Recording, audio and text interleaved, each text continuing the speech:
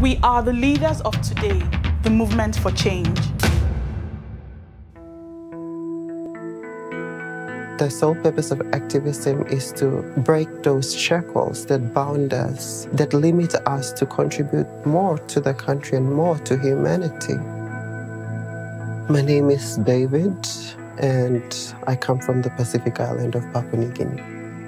I was 9 when I knew that I was different from everyone. So I came out to my family and I told them that I identify as queer. Workplace discrimination, employment law reform is important to me.